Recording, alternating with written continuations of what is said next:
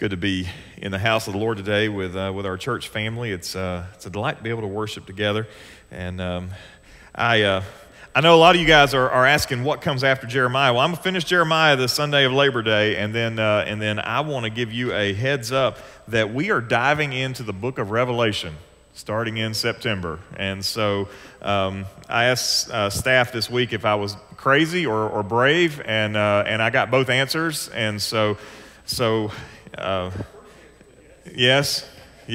So we're going to dig into the book of Revelation. I know a lot of you guys like to order those scripture journals and things like that. And I'm going to just tell you, I'm not going to approach it like it is on Facebook. So I'm not going to be throwing up any political memes or anything like you get on Facebook. And so we're going to approach it from a biblical standpoint, not a political one.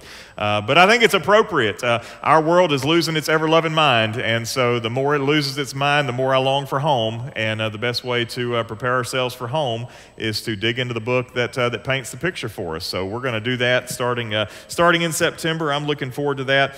And it's going to be exciting. So go ahead and get ready because we're going to go from Jeremiah to Revelation, and we will have we'll have all the judgment we can handle in the last two sermon series.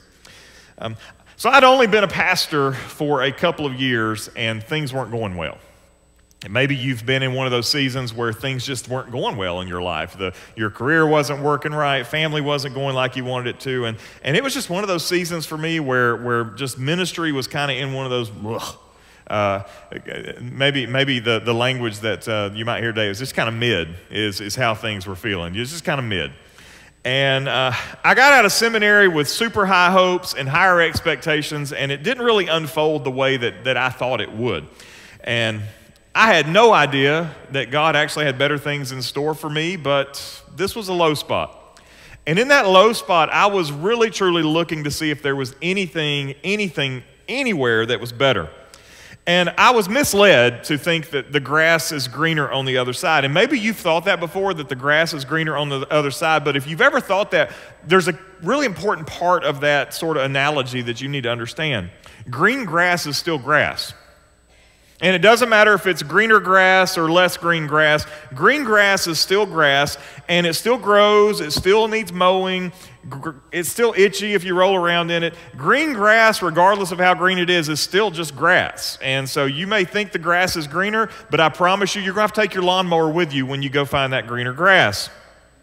So in that low place, not knowing what to do, I decided that I needed to send my resume out just to see if there was anything better. And I decided I was going to send my resume to places that sounded like cool places to live. Now, admittedly, that was not the most spiritual pathway forward to figure out where God wanted me to be. I just started looking, well, that looks like a cool spot. That looks like a cool place to be. And it wasn't long before I heard from a church in the state of Wyoming. Now, we had a phone interview. This is before FaceTime and Skype, and so you had to do a phone interview, and it went really well. I was really excited, new opportunity, go out to the frontier, go out to the mountains and all that fun stuff that's out there. And, I didn't know really what Wyoming was. I thought the whole state was just like Yellowstone National Park, but that's just a little tiny portion. And so they invited Heather and I to go to Wyoming for an in-person interview. And we flew in a really big plane to Salt Lake City. And then we got into what I like to call a fun-size plane. From Salt Lake City to Sheridan, Wyoming. It's one of those planes where they look at you and say, we need you to move to the other side so that the weight is distributed better. If I'm ever in an aircraft where they need me to move to distribute the weight, I'm in the wrong plane. Like, I need your plane to be sturdier than that. But that was this airplane. Like, sir, can you move to the other side? No. So we landed, and there was this giant pile of snow that was pushed up on the side of the airstrip. I mean, like giant, like not house size, bigger than house size. It was one of those, they piled up this big pile of snow. I guess it probably has melted by now, I'm not sure. And there was nothing else. And when I say there was nothing, I mean there literally was nothing else. If you've ever driven through Wyoming, you know what I'm talking about. It looked like we had landed on the surface of the moon. And as soon as our feet touched the tarmac, we had this overwhelming sense of dread like, dear God, what have we done? A couple from Georgia was there to pick us up, of all things. They moved out so that he could work in the pipeline industry, the petroleum industry there, and we got into their lunar rover. Now, it was actually disguised as an old Chevy Suburban, but it had to be a lunar rover because that's what you drive on the moon. And they drove us across this barren wasteland to Buffalo, Wyoming. And there they dropped us off at the hotel. And at first, it looked like they were taking us to the decent-looking Holiday Inn Express, but instead they took us to the less-than-decent hotel across the street. And I believe the hotel was a super 7.5 because it didn't quite qualify for that last half a point. Like, they leave the light on for you, but they couldn't afford the light bulb kind of place.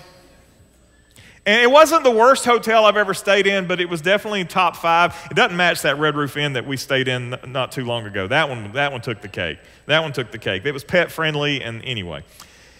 So anyway, we both knew that we had committed a major error, but we were there and we decided to go through the process to see if the Lord had anything else to teach us through that whole process, through that whole ordeal. And even as we went through the process, it was very clear that we were trying to push God's hand rather than actually listen to God's voice. But what he taught us was very important. Even at your lowest place, God's not done with you yet. Even in your darkest of dark moments, God's not finished yet. My mistake is that I got it to that low place and I started trying to fix it because that's what our tendency is. I get to a dark place, I want to fix it. I want to get the lights on. I don't like being in a dark place. I need the lights to be turned on. But the tools that I was using to fix it were not the tools that God would have me use to fix it. And ultimately, this is what happens so often. We're told to wait upon the Lord, but we get tired of waiting and we start frenetically trying to make something happen. So I stopped listening to the Lord. I got impatient, and the Lord took me to the moon to teach me how to wait for him. We came back home with a brand new perspective, and I didn't send out any more resumes until it was clear that God was leading us to Chattanooga Valley Baptist Church many years later. Jeremiah chapter 37 and 38 represents the lowest point in Jeremiah's ministry. He didn't get sent to the moon, but he did get dropped in a cistern. But even in this low place in ministry, Jeremiah didn't do what I did. Jeremiah didn't take matters into his own hands. Jeremiah didn't take his eyes off the Lord. He maintained faithfulness. He continued to listen to God. And even as his ministry took a dark turn that actually nearly took his life, he continued to faithfully wait on the Lord.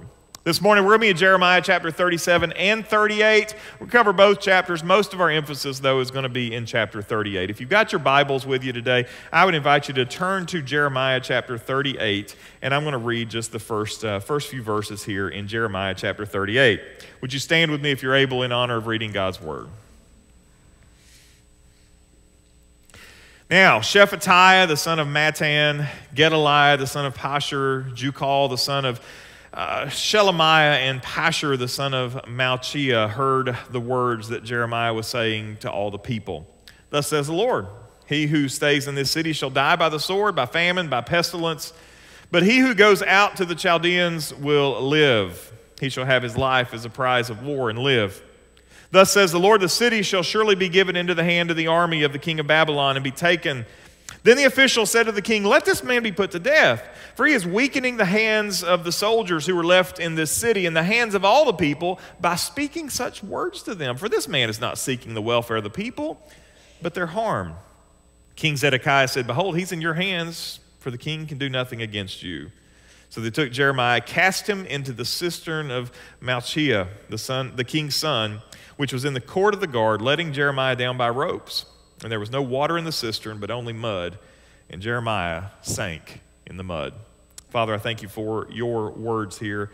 I thank you for the lesson that Jeremiah teaches us, even from the bottom of a pit. I pray, Father, that you would help us as we all go through seasons where we find ourselves in dark places, maybe in spiritual pits, as Jeremiah was in a physical one. Help us to walk faithfully with you, even in those dark moments. For it's in Jesus' name I pray. Amen. Thank you. Be seated. Backtracking just a little bit, this is a story that I've alluded to as we've talked through some of Jeremiah's prophecies. This is sort of what happens is Jeremiah has a lengthy prophetic section and then some narrative section here, and this narrative section goes along with some of the prophetic sections that we have talked about so far. And we know that there was a season in Jeremiah's ministry where it was spent in prison. And chapter 37 gives the details of how that imprisonment takes place. There was a brief reprieve in the Babylonian siege. It turns out that the Egyptian army had marched into Israel and made a power play by doing so. And this caused the Babylonians to sort of freak out a little bit, and they decided to break the siege to go intercept the Egyptians so that they wouldn't be caught in any kind of a flank situation or anything like that. And so as the siege is broken, there was some freedom of mobility that Jerusalem was able to experience during that time. And we're told in chapter 37, verse 12, that Jeremiah attempted to leave during that time because he needed to go to Benjamin to tend to some family business. It very likely has to do with that piece of property that he was asked to buy a few chapters ago. However, as he was leaving, he got stopped at the gate and accused of being a defector, a Benedict Arnold, if you will. He was accused of going to go to the Babylonians as kind of a spy. And the guard, we actually are told his name, Erijah is his name. He seized Jeremiah and he brought him to the authorities. They beat Jeremiah and they imprisoned him. If you hear images of what Jesus went through here, it's not an inaccurate thing to make some parallels here. You actually can see some similarities here.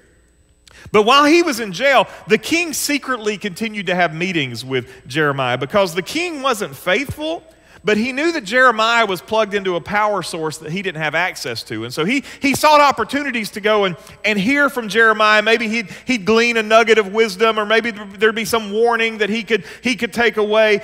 Even though he didn't trust Jeremiah and didn't follow the Lord, he was very much interested in what Jeremiah had to say. And again, this is a pattern we see in the Bible of other kings. I think of Joseph and Pharaoh, where Pharaoh brought Joseph in to sort of hear what the dreams were about, or Daniel and the Babylonian kings that he encountered. We want to hear what your God has to say. And so this king is very much in that same spirit, but in spite of these audiences that he had with the king, he was never released from jail. But the whole time this is going on, Jeremiah's enemy list is growing. He's building up more people who are tired of Jeremiah's words.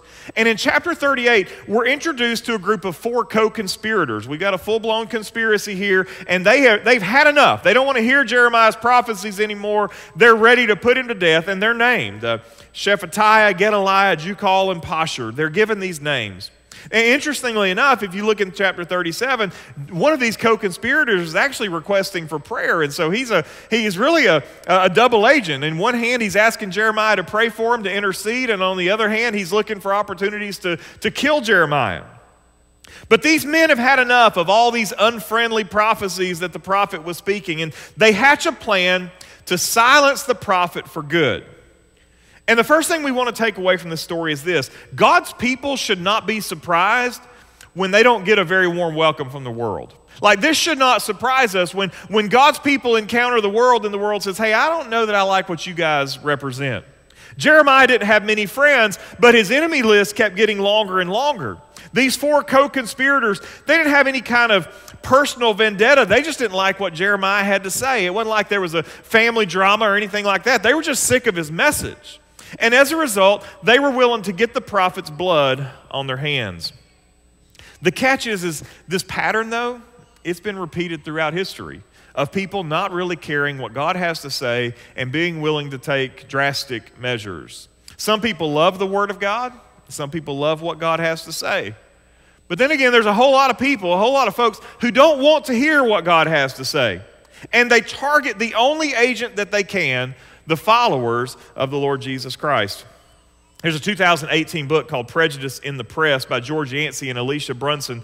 They find in this book that there is evidence that the media is less sympathetic to stories where Christians face hate speech or violence than identical stories where other groups are victimized. Social institutions such as academia, media, entertainment, and the arts are likely to be places where anti-Christian prejudice and discrimination take place.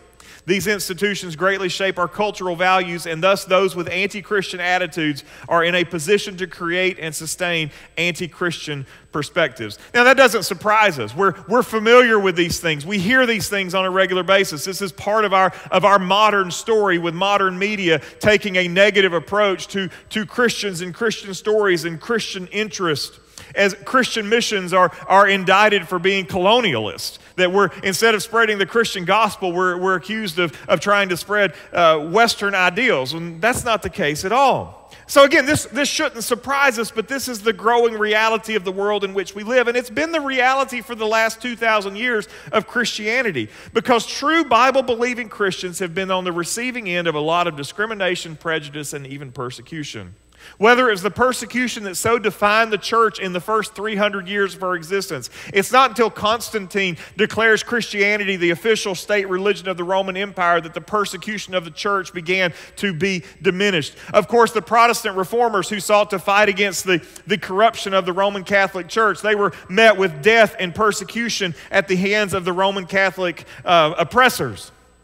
And even today, in the darkest corners of our world where communism or Islam reigns supreme, we know that there are persecution of Christians unlike that's ever been experienced in history. We hear stories about Christians in Nigeria being kidnapped by these terrorist Christian schools in Africa being taken over by these terrorist groups who are purposely targeting Christians who are seeking to follow the Lord Jesus Christ. We live in a very insulated and isolated part of the world where our freedom to worship, our freedom to practice our religion is well guarded and well protected. And so when I hear that when Christians complain about that we're being persecuted in the United States, folks, we ain't being persecuted.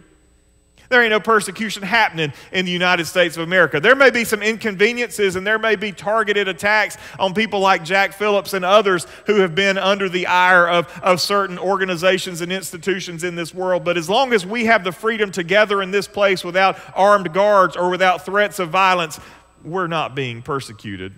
But there are parts of the world where it's happening, where a gathering like this would be illegal, and coming to a gathering like this would be something where you would take your life into your own hands. That is happening in the world today. However, we understand that there are political challenges that are being faced by Christians in Western democracies such as our own, and there is ample evidence to suggest that that trend is only going to continue. If you are in a workplace or a career today where your Christian faith is tolerated, you can count yourself blessed, because we understand that the tide is turning as secularism continues to spread and expand in our world today. And so it shouldn't surprise us to see that the Christian faith is being pushed to the margins of our culture. After all, Jesus warned us in no uncertain terms in Matthew chapter 24, verse 9, "They will deliver you up to tribulation and put you to death, and you will be hated by all nations for my name's sake." While that has certainly happened in fits and starts over the last 2,000 years, we've never seen a scenario where all the nations of the earth unite in their disdain for the church or their disdain for Christianity. But it's not difficult to imagine that scenario coming to pass with the widespread use of social media and an incredibly interconnected world, as long as they're not using Microsoft computers.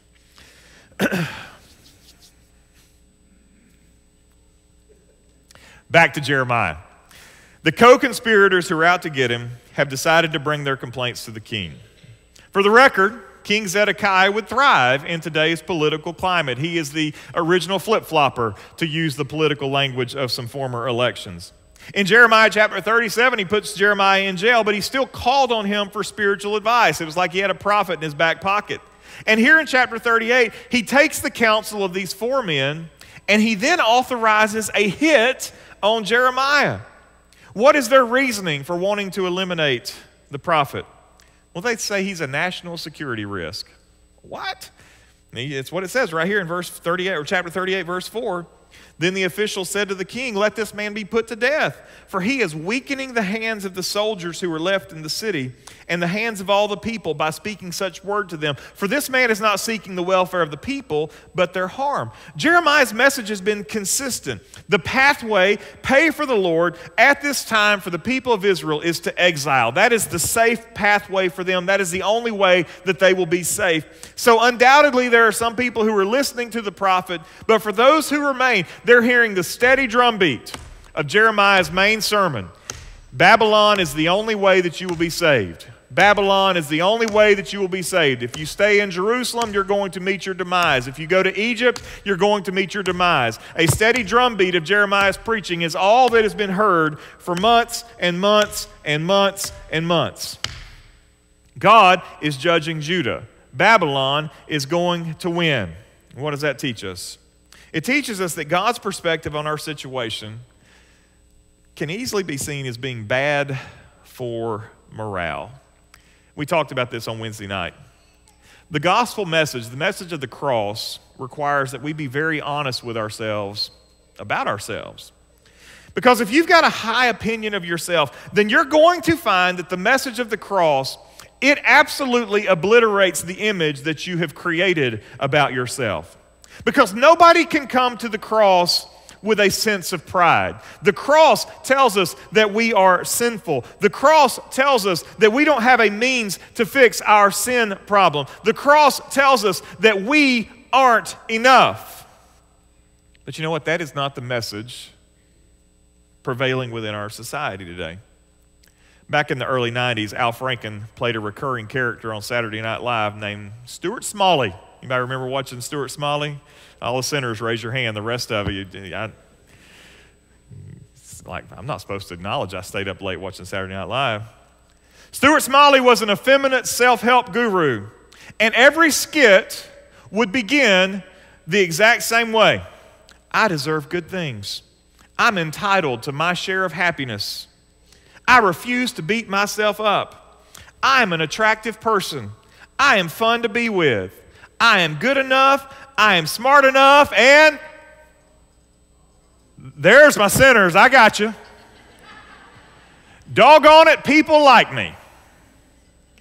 That is the way that every single skit began. But what I have found is that what Saturday Night Live makes fun of in one generation becomes the norm in the next. And if we're honest, the cross doesn't allow for an inflated view of self. You can't go to the cross and look at the Savior who spills his blood for our sins and say, and doggone it, people like me. Well, the fact of the matter is that you're a sinner and you deserve what he's paying. You deserve the death that he is offering. That's what you deserve. And so all of the self-help mantras that you can chant don't actually do you any good when you stand before the cross of the Lord Jesus Christ, because the only thing you can do at the cross is say, have mercy on me, a sinner. The bad morale is taking a toll on Jerusalem's defenders and residents. And so Jeremiah's enemies decide that they can't take it anymore. They can't hear all that negative talking, all that negative prophecy. They've got to get rid of Jeremiah, and they come up with an interesting way to get rid of the prophet. There were quicker ways, I'm sure, but instead it's clear that they very much want Jeremiah to suffer. And so they lower him down into a cistern. They don't drop him into a cistern. They don't push him off a cliff. They lower him via rope down into a cistern, because they know that if they throw him into it, he might die immediately. It's 15 or 20 foot deep. It's not altogether guaranteed that he would survive such a fall. And we're told that there was no water in the cistern, just a thick layer of mud at the bottom. And so Jeremiah's rope is cut, and he finds himself sinking into the muddy bottom of a pit. Perhaps Jeremiah found himself in the mud, and the words from Psalm 69 were brought to mind. I sink in deep mire, where there is no foothold. I have come into deep waters, and the flood sweeps over me. Verse 14, deliver me from sinking in the mire. Let me be delivered from my enemies and from the deep waters. Let not the flood sweep over me, or the deep swallow me up, or the pit close its mouth over me. Jeremiah here reminds us that God cares about you even in your bleakest and darkest circumstances. He cares about you in the middle of the hardest moments of your life. He cares about you when you're driving across the moon in Wyoming wondering what you're going to do with your life. He cares about you in all of the dark places. In spite of the fact that Jeremiah found himself in a terrible situation, you can't help but consider the words that God had spoken over Jeremiah when he was called into the prophetic ministry. Remember back in chapter 1, verse 8, do not be afraid of them, for I am with you to deliver you, declares the Lord. When you're stuck in the mud at the bottom of a well, that really tends to test your feelings about God's promises at the time. When you're at your darkest place where there's no way of escape, where the only thing that you can see ahead of you is darkness and death because the light and the way of deliverance is too far out of reach. But I love this, that even as Jeremiah was struggling in his predicament, God already had a plan in motion to rescue the prophet. And Jeremiah didn't know this was happening, but he didn't need to know. What he needed to know is that God had not forgotten his promises to Jeremiah, even though his circumstances were absolutely abysmal. Listen, we need to remember that as well. We all go through hard seasons and hard times. If you're not yet, just hang on, it's coming. Some of those hard times, it's going to be some of the hardest things you've ever been through. The season that you're approaching may be the most difficult season in your life. But listen, God is not finished with you. God is still working in you. He who began a good work in you is going to be faithful to bring it to completion. And even when you are at your lowest, God may already have the plans in motion for you to see his hand at work in the midst of the darkness. And if you're not going through a difficult season today, it's good to consider these things before you get there so you'll know how to respond when the time comes. God made his plan for Jeremiah aware the day that he was called into the prophetic ministry. And if you're a follower of Jesus Christ, then you can bank on the precious promises that he will never leave you and he will never forsake you. Even in the middle of your darkest moments, his promises are intact. He will never leave you. He will never forsake you. He's going to complete the good work that he began in you. Listen again to the psalmist. I waited patiently for the Lord. He inclined to me and heard my cry. He drew me up from the pit of destruction, out of the miry bog, and set my feet upon a rock, making my steps secure. What plan did God have for the prophet? While he was at the bottom of the well, waist deep in mud, a man named Ebed-Melech was paying attention. And what do we know about this guy? Another hero of the Old Testament that doesn't get any credit. Well, we don't know much about him, but what we do know tells us that he was the most unlikely of saviors. We're told that he was an Ethiopian. He's a foreigner, and so as a foreigner in Israel, he didn't have a whole lot of authority to begin with. It's very likely that he was a slave in that capacity. We're told that he was a eunuch, which, kids, if you don't know what that is, ask your parents. But what I can tell you is that he's been subject to some significant torture and suffering in his own life.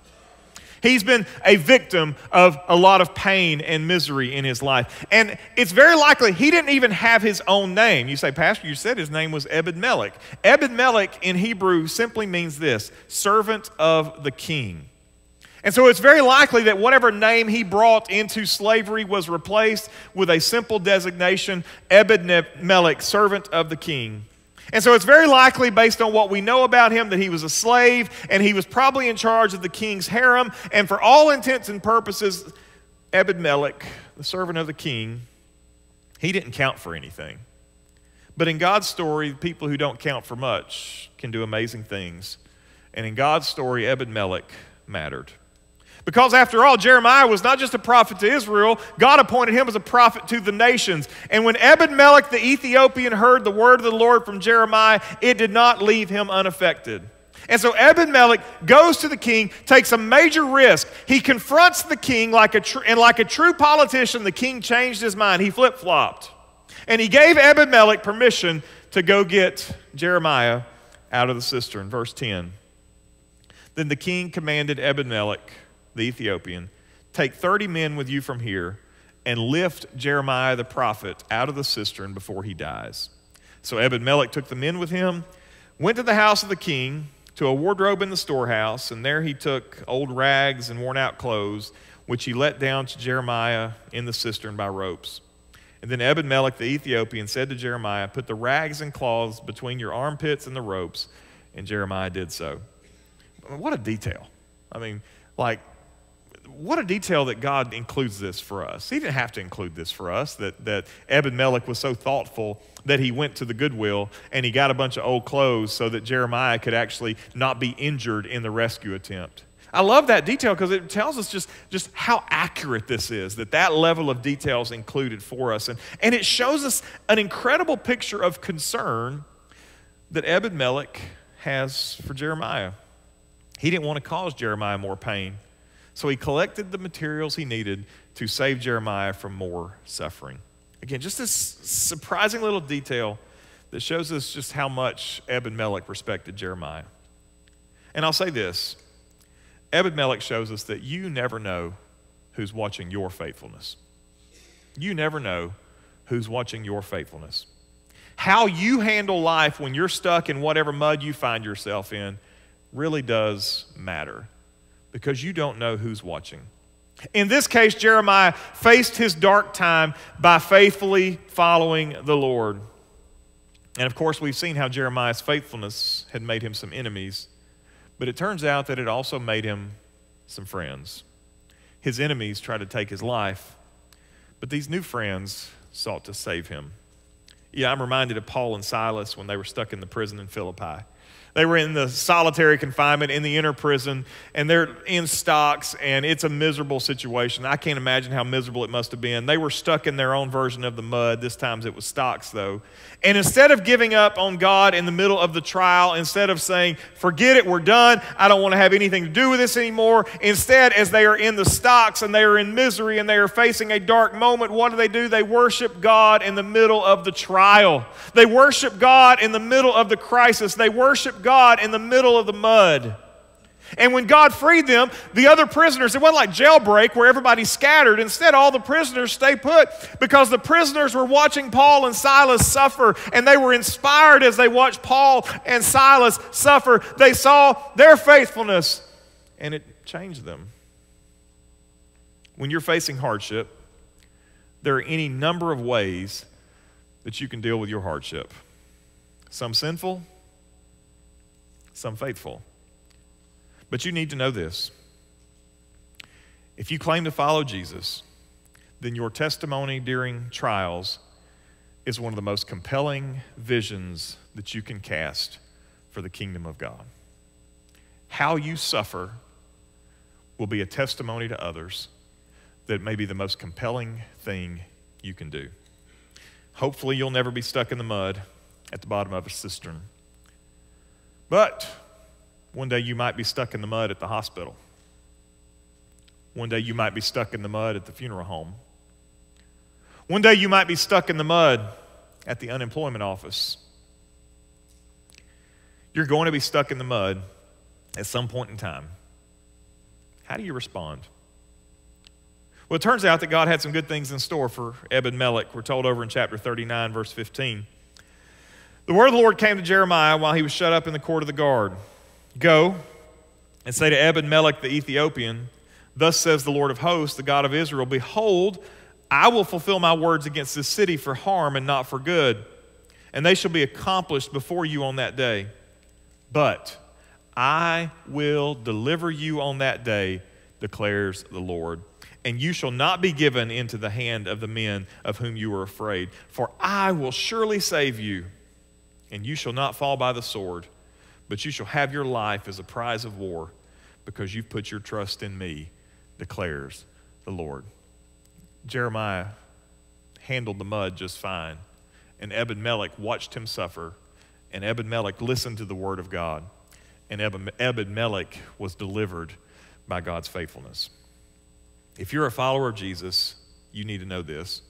God has good things in store for you. Now, this isn't some sort of prosperity gospel teaching where if you'll just do the right things, good things will happen to you, that if you'll just believe the right things, you'll never suffer. If you just give the right amount of money, you'll have prosperity that follows you everywhere. That's not what this is.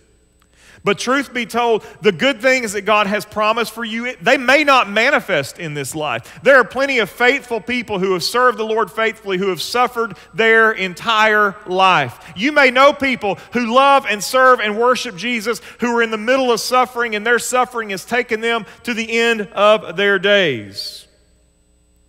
But the promises of God, God's good things that He has for you, they may not come to pass in this life. The circumstances around Jerusalem did not change during this episode. Babylon was still at the gate. Destruction was still imminent. But God honored Ebed-Melech for his faithfulness.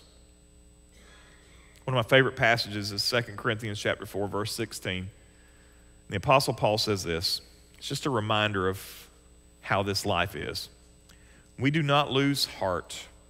Though our outer self is wasting away, our inner self is being renewed day by day. For this light momentary affliction is preparing for us an eternal weight of glory beyond all comparison, as we look not to the things that are seen, but to the things that are unseen. For the things that are seen are transient, but the things that are unseen are eternal. I want you to hear this. Paul is not diminishing your suffering. Paul is not diminishing your trial. He is not making light of that diagnosis. He is not making light of that job situation. He is not making light of that family crisis. He is not diminishing your trial. But he is making a distinction between our struggles in this life in light of eternity. And what he is saying is that the struggles that we face in this life in the light of eternity are going to seem like but a moment. You say, Pastor, I can't take it anymore. That's okay. In light of eternity, you can take it. You can take it. You can take it today, you can take it tomorrow, and you can take it to the next. Because in the light of what God has promised you, in the light of what God has offered you, you are facing but a momentary light of affliction that will prepare for you an eternal weight of glory that is beyond your wildest imaginations. What God has for you is unimaginable and incredible. And so whatever affliction you face today, know that God's glory is prepared for you tomorrow. And while we may be stuck in the mud, for even an indefinite period of time, the promise of God says that, Christian, there is glory in your future. The task for us this side of glory is to keep our eyes fixed on Jesus, to continue to watch for his hand at work, even in the middle of our darkest hours, and to trust him today, knowing the provisions he's prepared for us tomorrow. Would you pray with me, please? Father, I thank you for your word. I thank you for the example of faithful men like Jeremiah whose lives were marked by difficulties, but who in the middle of their difficulties continued to be faithful to serve you. Father, I pray that you would help us in the challenges that we face, Lord, whether they be imminent or whether they be in our future. Lord, wherever we find ourselves, I pray that you might help us to walk faithfully with you and bear witness to your grace for those around us. Thank you, God, for your care for us and how you extend it to us day after day after day. And so, Lord, even if we find ourselves stuck in the mud today, may we keep our eyes fixed on Jesus. May we look to the light, knowing that a Savior is coming soon.